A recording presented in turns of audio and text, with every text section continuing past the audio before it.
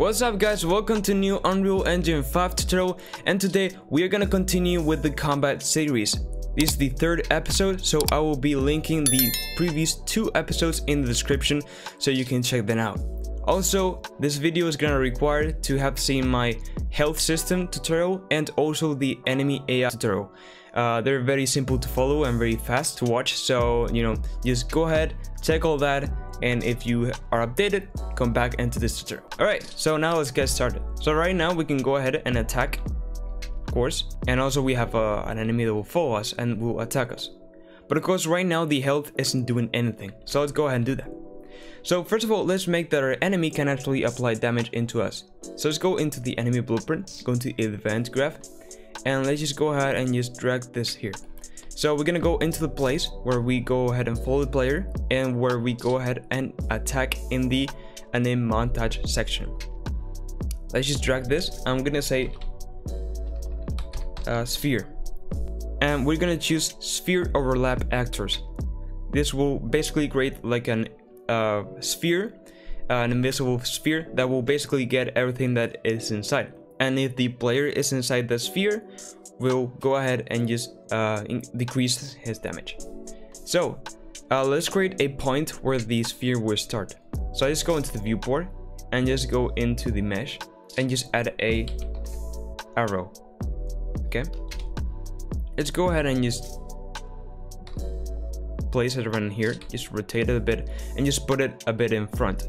We can go ahead and change this later on, just to have something to spawn it right now.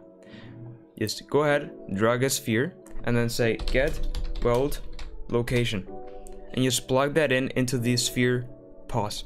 This is where the sphere overlap is gonna create.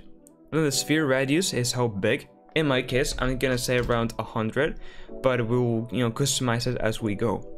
And then in object types, this is the object that it will detect. So we're just gonna create a variable, and then we're gonna go ahead and compile here. Go into the default value, just add 1. I'm gonna say that it's gonna search for pawns, as our player is a pawn, and we can compile again. Then in the out actors, we are just gonna drag and say break, and we're gonna do a for each loop with a break, so it will loop through all the actors that we search, and we're gonna find the player. So this will go into the execute, and in here it's gonna be incompleted.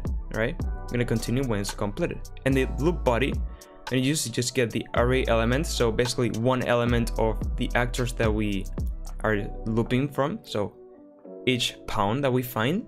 What we're gonna do is just apply damage, and then we'll connect this into the loop body.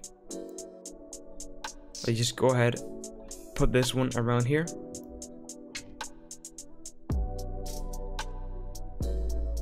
And basically, now we are creating a sphere, and we will loop through all the pawns that are in the sphere. And if there are any, we'll apply damage. Later on, we're just gonna control that is another player or another enemy. Right now, it will even apply damage to like a wall. So we're gonna control that in a second. But let's test this. But real quick, we have to play at base damage. In my case, I'm just gonna say, for example, 20. So just compile and save. Now let's go ahead and test this. My player, my health bar is in the corner, so you can check it out. So my enemy will see me, will go here, and is attacking. You can see how my health is decreasing. It's very fast, so let's go ahead and control a bit the damage. In my case, I'm gonna go in here and just put around 5 of damage. Compile, save, and go back and hit play. And just go here. And now it's a bit more leveled. I mean, you can customize this. Also, you can go ahead and customize the duration delay. Right now it's set to the duration of the animation, but you can like increase this into like maybe 5 seconds, and he will only attack every 5 seconds. This is totally customizable into your aspect. Okay, so we're gonna do one more thing, and it's control that is the player. So basically, what we're gonna do is just drag this and then say has tag. Actor hashtag. Okay, I'm gonna make a branch in here, and I'm gonna make a loop body and true. And basically we can just say that if the actor has the tag player. So let's go ahead and compile, save, and go into our player, and then just go into the top self object and just go into details and search for tag, and here just add one and just say player. Sorry, player. You need to write it exactly the same as we did in here. Okay, so now it will basically only attack the player, so it will not be like dealing damage into like walls and things like that, which, you know, wouldn't cause a big of a problem, but it's just much better like that. All right, so now let's make that we can do damage into the enemy. So let's go into our player character. We can see that in the other episodes we already created a line trace that will basically apply damage into what we hit. Well, let's go ahead and create a quick health system into the enemy. So just go ahead and create a new variable, maybe just health, and it's gonna be a type of a float. We're gonna call the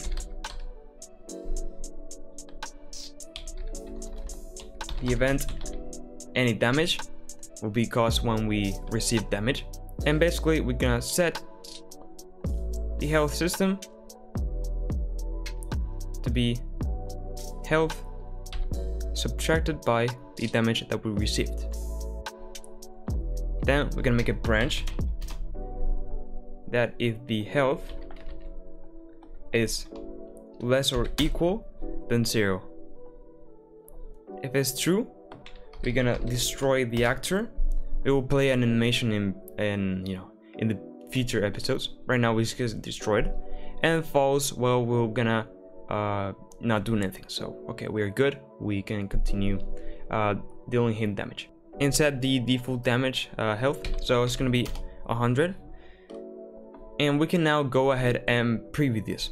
So let's just go ahead and say print, and what we're gonna print is basically our current health.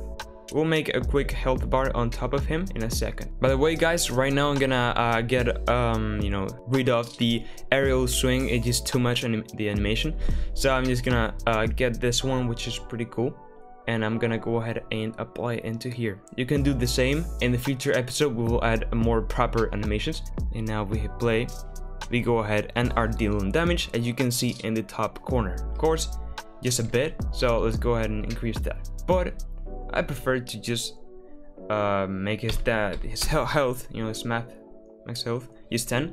So go ahead and just start going ahead and getting him. So if we actually lower him into 0, he dies and we destroy him. We'll add a animation for death in the future. So let's go ahead and just make a quick health bar into him.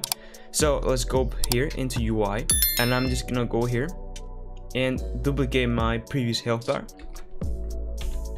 Health enemy is gonna be called, and let's go ahead and open it.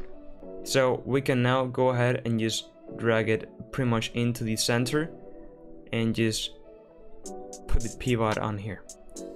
So now we can go into the get percent, make sure that we're in the health enemy, and look at it, and instead of a cast into the third person character, we're gonna basically go ahead and cast to the enemy AI.